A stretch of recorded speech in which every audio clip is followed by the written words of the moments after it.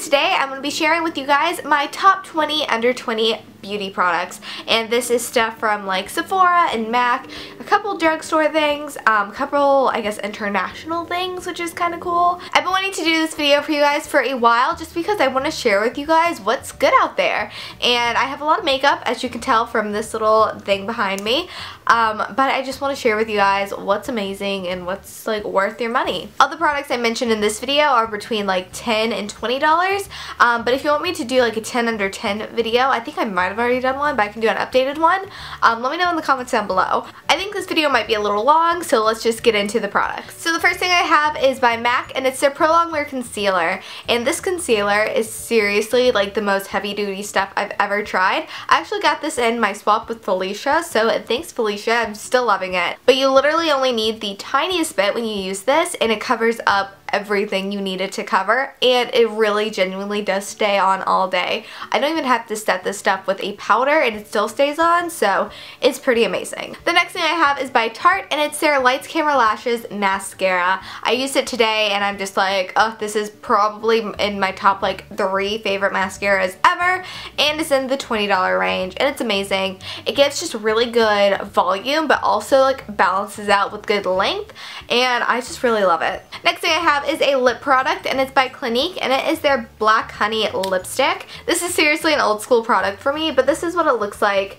It looks really intimidating because it looks black, but it's like a jelly consistency, so it goes on super sheer and just gives you a really good wash of color. It's just a really good go-to for every day, and I love it. The next thing I have is actually something that I have in a sample size, but I definitely plan on buying full size, and it is the Kat Von D Tattoo Liquid Eyeliner in the shade Trooper, which is just black, and this stuff is literally the best. Like, I like it better than the Stila Stay All Day one, and that's because the tip is kind of like a paintbrush, if you will, not just like a felt tip. It's like little paintbrush fiber things, and it just glides on so easy. It's so black, it stays on all day. It's seriously like the best. Next I have a pencil liner, and it's by Mally, and it's one of their Evercolor Starlight waterproof eyeliners, and I just have the black one. It's in the shade Black Velvet, and literally this liner is so much better than any of the other pencil liners I've tried, but this is the one that stays on the longest for me, and it doesn't smudge, it doesn't transfer, it doesn't lose its like vibrancy, and it's just such a good product. Okay, so this product is cheating a little bit because it's $21, but I definitely think that it's worth the extra dollar. And they are the Clinique Cheek Pops blushers, and I have 2, but I want like so many more. I have the one in Ginger Pop and the one in Plum Pop, and first of all, the packaging is just super cute, but they're really good blushes. They're not like intensely pigmented where they're hard to use and you have to be really careful with how much you pick up, but it's just a really buildable, beautiful product. I don't know, it's just like a good blush for like everyday wear, and they just came out with like 8 new colors, and I just really want like all of them, so I really like them. The next thing I have should be no surprise to anybody, and it is my beauty blender. This baby is $20, which is a lot for a sponge, but it's literally the most amazing sponge you'll ever use. I used it today for my foundation, which is why it's all big and dirty, but it's just so good. It makes your foundation, any foundation, look flawless and skin-like, and it's just, you just need to try it. You do. Next, I have the BareMinerals Marvelous Moxie lipstick. I have 1 full size and then 1 travel size, but I love them. First of all, I really love the packaging. I feel like it's really expensive looking, but it's only like $18. All you have to do is like move this little thing down and then it pops out. The color I have is in Be Free, which is like a super nude, but I love these because they're super opaque, but they're still like comfortable all at the same time. They're a nice like cream finish, and they're just good. Next I have like an eyeshadow kind of thing. It's by Josie Maran, and it's the Coconut Watercolor eyeshadow. And it's like a liquid to powdery kind of eyeshadow. It's super cool, especially for the summertime. This one's in the color Rio de Rose Gold, and it's essentially just like a liquid eyeshadow. I don't know, it's so weird, but it's super pigmented, and it just broke. Oh no, what am I gonna do? This is awkward. Moving on. So the next thing I have is the Smashbox 24-hour Photo Finish Eyeshadow Primer. And my lids are super, super oily, just like naturally. So most primers don't really work that well on me, but this one works super, super, super well. I love it. I've been using it for maybe close to a year now, and there's still plenty of product left. So this next product is cheating a little bit because it's a travel size, and I know the full size is definitely like well over $20, but the travel size isn't, and it's a really big travel size, and it's the Laura Mercier Tinted Moisturizer Travel Size Edition. I freaking love this tinted moisturizer. It's seriously one of the best because it actually gives you coverage, but it's still, you know, a tinted moisturizer. And I have the shade Nude. They come in like 2 shades for this travel size shade, so if you're lucky enough to be in one of those shades, then definitely get a travel size because it's still like a really good value. This lasts me literally like all year. Next thing I have is one of those like international products I was talking about, and it's the Bourjois Paris Dulce de Powder, I don't know, bronzing powder. And it's like the chocolate looking one, and it looks like this, and it's just a really good bronzer, and it smells like chocolate. You can find this on ASOS along with a lot of other like cool European brands. I believe it's like $15, which isn't that bad for a bronzer, and it's free shipping. And I don't know, I just really love it, and the packaging's really cute, so love this. Next thing I have is kind of a broad thing, but it's MAC eyeshadows. These are 2 of my palettes that are more like on the neutral side. I have one more that's like colorful that I never really, you know, use, but I have.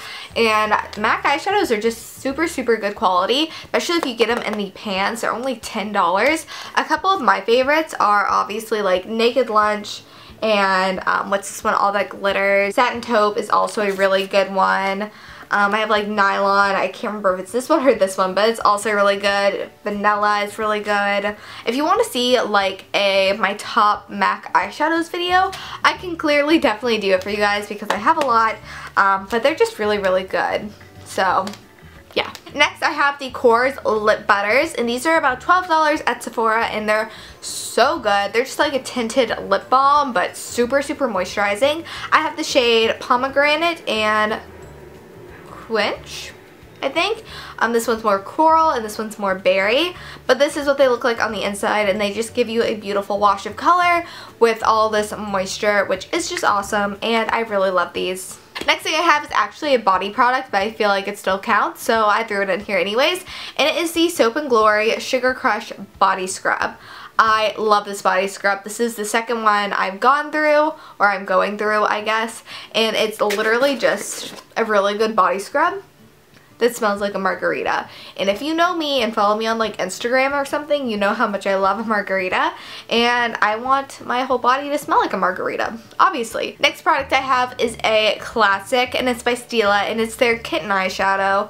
If you haven't tried Kitten, I don't know where you've been. Clearly you haven't tried anything from Stila because they throw Kitten in absolutely everything. But this was one of my very first like eyeshadows I've ever used. It's just such a good, amazing, everyday champagne lid shade, and it's so good. Like, you cannot go wrong with Kitten. It's amazing. Next thing I have is another one of those like broad topics, and they are MAC lipsticks, and I have a lot. I don't have like as many as you would think I'd have, but I do have a good bit of them, but they're just so good. I have like Angel, I have Brave, which is also really good, I have Syrup, which is really good, and then the one I have right now is the one I'm wearing, and it's called Craving.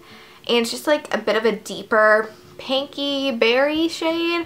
No, I really like it. This one's an amplified, so it goes on super, super pigmented, and it's just super good. I also really like the smell of them because they smell like vanilla cupcakes. Next thing I have kind of goes with the lipstick, and it is this lip gloss by Urban Decay, and it's one of their Naked lip glosses in the shade Naked, and it's just a really good basic lip gloss. There's nothing much to it. I know a lot of people kind of complain that these are really sheer, but I mean, they're called Naked lip glosses, so I don't expect them to be like super opaque, but I just really like these, just that they're on over anything. I put it on over the MAC lipstick today, and I feel like it just kind of complements everything, and I really like these because they are not sticky at all, but they still like stay on for a good amount of the day for a lip gloss, so I'm really liking these. Next I have a hair product, which, you know, I feel like still counts, and it is the L'Oreal Paris Elnett Satin Hairspray. And this is kind of expensive for, you know, a drugstore hairspray, but it's so freaking good. It has such a super fine mist where it doesn't feel like your hair is like crunchy or anything, but it holds your hair all day. Like, I use it every single day when I curl my hair, and it's just amazing. This is like probably my third or fourth bottle, and it's just like good stuff. And for my final product, I have the Rimmel Wake Me Up Foundation, and unfortunately I do not believe you can get these in the United States. I know I've heard some people finding the concealer of this, the Wake Me Up concealer, at like some Walmarts, but I don't think they sell this in the States, which is weird because it's such a good foundation. I bought this off of ASOS. I'll link it down below, and I'm in the shade, where is the shade? True Ivory, which is kind of like my summer color, and this is just such a good foundation. First of all, it has pump. Second of all, it just looks super natural and glowy, and like you've just been kind of sitting out in the sun all day, but like not in a burnt kind of way, if you know what I mean. It's really good. It's probably between like $13 and $15 off of ASOS or a website like that, just because, you know, it is technically international. It's just so good. Like, it's so good. I can't get over it. So that completes my 20 under 20 products video list thing. I hope you guys liked it. If you did, please give it a thumbs up, and let me know in the comments down below if you'd like to see like a 10 under 10 video. I can definitely do that next.